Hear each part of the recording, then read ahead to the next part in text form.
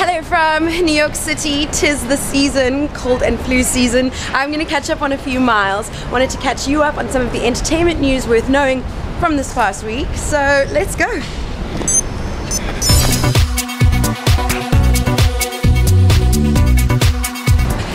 It's been a sad week with what happened in Paris at the Bataclan, very famous live music venue during the concert for Eagles of Death Metal. 89 people killed in terrorist attacks.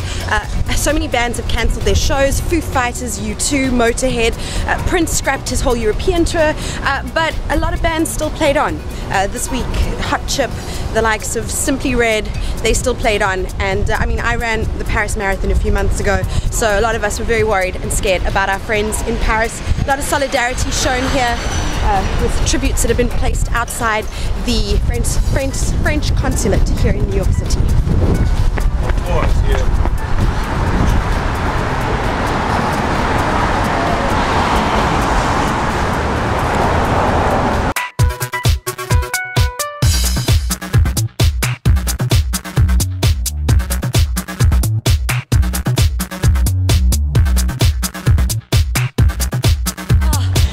Beautiful is Central Park in autumn. Amazing. It's actually quite spectacular to take in.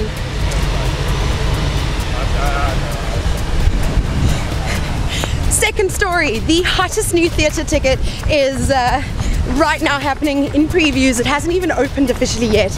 It's got to do with David Bowie and it's called Lazarus. We don't know too much about it except that I have a cold, so getting over a cold, so I'm going to stop for a moment to finish.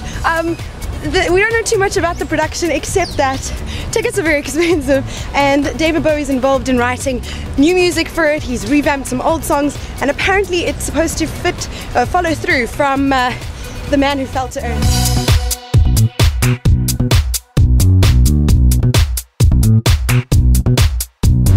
Seriously, never gets old.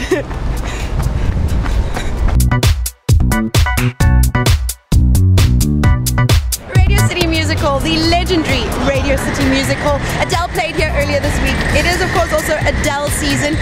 25 is finally released, long awaited, much anticipated, and whether or not it's going to be the salvation of the music industry, we'll see.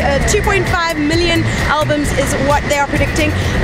1.1 million downloads already, so she's already onto a good thing.